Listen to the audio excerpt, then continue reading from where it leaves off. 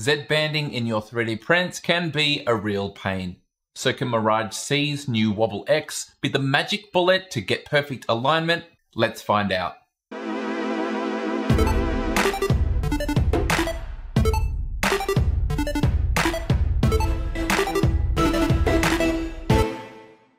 As I've explained in previous videos, Z-banding can be one of the most difficult problems to fix with your 3D printer.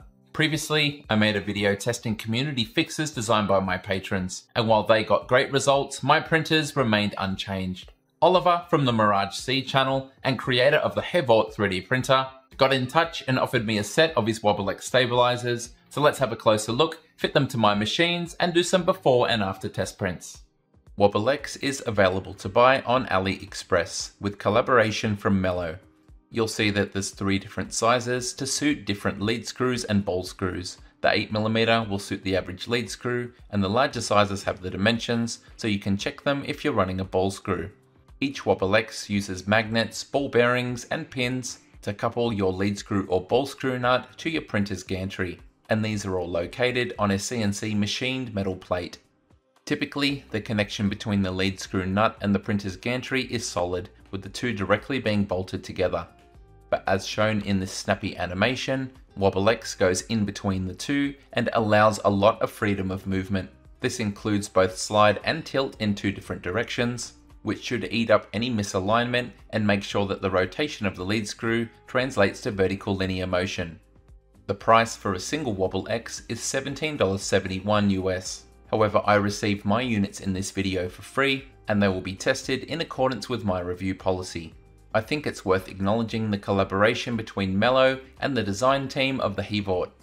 Evo Moto had the initial concept, which has been developed by the Hevort design team and community, and now Mellow has made the design a reality. On to unboxing, or should I say unbagging. Each wobbleX has 3 sub-bags, one of them containing the ball bearings, another containing the metal pins. These will be inserted into printed adapter parts, and then finally a pre-assembled centerpiece with the magnets already in place. The quality here is fantastic, with precise machining and a nice surface finish, and by pre-assembling some ball bearings we can see that the magnets will hold them in place and keep the entire assembly together. Let's preview operation by inserting the remaining pins in a printed adapter piece. As we can see, the Z-axis nut will go on one side and the other half will bolt to the top of the printer. And if we articulate the mechanism, we can see that all of the degrees of freedom that were promised in the animation exist on the real product. That means that if the lead screw is bent or misaligned, it won't move positions as the Z-axis is traveling up, causing these vertical ripples in the walls of the print. Bent or misaligned parts can be one of the key contributors to Z-banding. On paper, this is an ideal solution to correct any misalignment or bent lead screws, so let's get them fitted and try them out. First, my Ender 3, which has not really developed Z-banding but more inconsistent layer stacking, which the community fixers were unable to repair. The AliExpress store page doesn't really have any documentation, but it does have a link to MirageC's GitHub. On here, we have some adapter parts to suit various printers, including the Creality Ender 3. My second target, which is very similar in structure to the Ender 3, is the CR10 Max. It's not super obvious, but it suffers from classic Z-banding, with the waves repeating at a set height. As you can see from this picture, for wobbleX to be compatible with either of these printers, you need to be running direct drive, otherwise the adapter will foul the stepper motor in its stock position for the Bowden extruder. You'll also need to fit a constraint for the top of the lead screw. This is a printable part which is included on GitHub.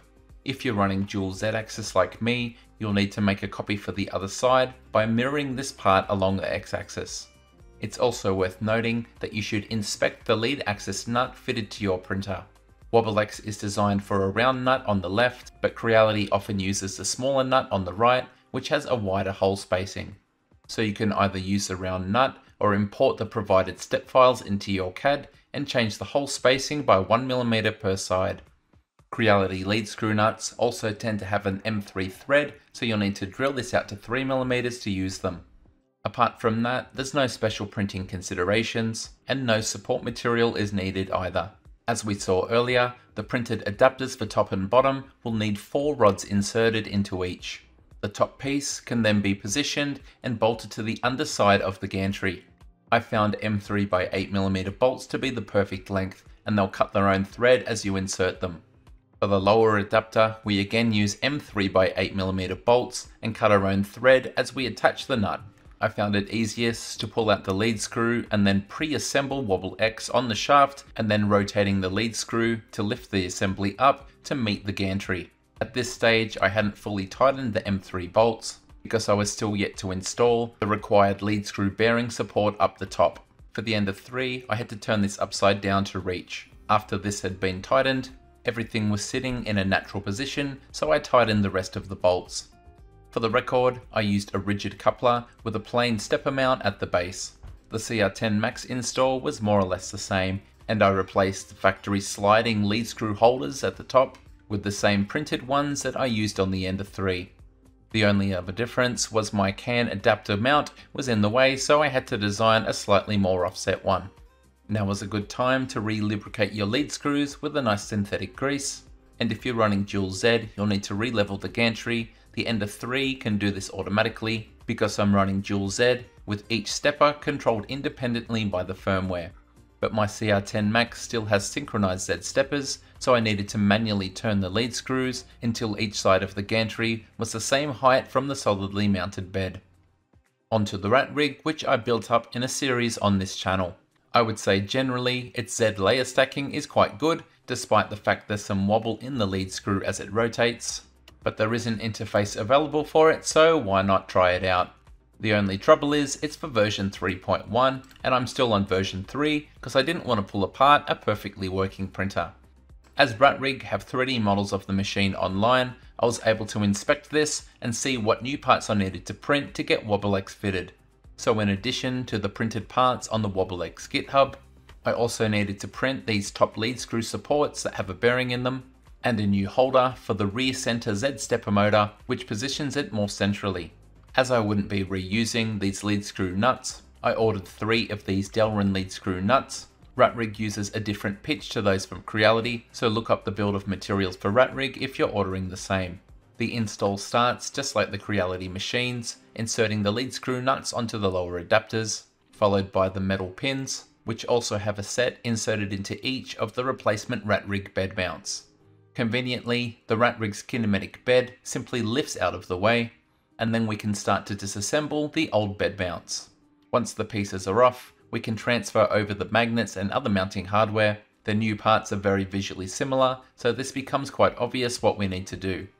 VCore version 3.1 moves the linear rails 90 degrees to a different surface, so this added one small step for me. Apart from that, installation was quite straightforward, with the wobbleX suitable parts going back on instead of the originals. These top lead screw supports are vanilla VCore version 3.1 and they match the wobbleX modified parts perfectly. With wobbleX fitted, the final step is to reinstall the kinematic bed, followed by using Clipper's Z tilt to get the 3 Z-axis lead screws level. Everything was in place on all 3 printers, so it was time to hit print. The test model you're seeing here, I previously published to Printables and the link is in the description. And for each of the printers, I completed a before test prior to installing the wobbleX parts. The same G-code was then used for the after test. First up, the RatRig, and left was already pretty good, but I'm sure you'll agree that the version on the right using wobbleX just looks a little bit cleaner. It's only a marginal gain, but I'm certainly not complaining, and one of my best printers is now even better. Next up, the Ender 3, and this one didn't go so well. The uneven layer stacking is there just as before, but there's some new horizontal bands that weren't present on the standard print. I've had this printer for a long time now and it's done many hours, so potentially the lead screws might need replacing. Here's the CR10 Max back to back, and this is when I knew something wasn't right, because the version with the wobbleX on the right was vastly inferior to the original. There's several new bands introduced where it appears the Z-axis has not been moving smoothly at all. So on to troubleshooting. Reviewing my footage, I noticed that on the RatRig, when there was no weight loaded up on one of the corners, that the Z-axis tended to jump up and down instead of moving smoothly. But then after the heavy bed was installed, there would be sufficient downward pressure to keep everything engaged and stop it moving around. So I started a reprint on the CR10 Max and found this was the exact problem. The rotation of the stepper motor wasn't always translating into vertical Z movement, but when I applied some downward pressure with my finger, everything locked into its proper position, the wobbleX still providing articulation, but allowing the Z stepper to directly move that side of the gantry. I discussed this with Oliver, and we agreed that a certain amount of weight was required to keep everything pressed together. Therefore, he's added this warning to the Ender 3 section, advising users as much. It's also worth pointing out that Oliver couldn't have tested this himself because up to this point he didn't own an Ender 3. To experiment, I hung 500 grams on this side of the gantry and started the print for a final time. The result is very promising. Ignore the filament change in the middle because I ran out of gold, because beyond that, this is clearly the best result so far, with the periodic Z banding from the original print on the left, missing from the final print test on the right. It's clear to me that this works very well as a concept. You can see the rat rig rods are wobbling, yet the Z motion remains very smooth. And in the instances where there's sufficient mass to hold wobbleX components together, there's a clear improvement in print quality. Looking at the results, I think we disregard the Ender 3 results until I change the lead screws. This system wasn't designed for Cartesian printers, but I'm going to experiment and try adding perhaps some tension springs to hold the parts together without so much weight on top. And that's because for me, the results when enough weight is pushing down are too good to abandon, and I think that proves how good the concept is. Let me know what you think of wobbleX or any potential solutions to my problems down below in the comment section. Thank you so much for watching, and until next time, happy band-free 3D printing. G'day, it's Michael again. If you liked the video, then please click like. If you want to see more content like this in future, click subscribe and make sure you click on the bell to receive every notification. If you really want to support the channel and see exclusive content, become a patron. Visit my Patreon page. See you next time.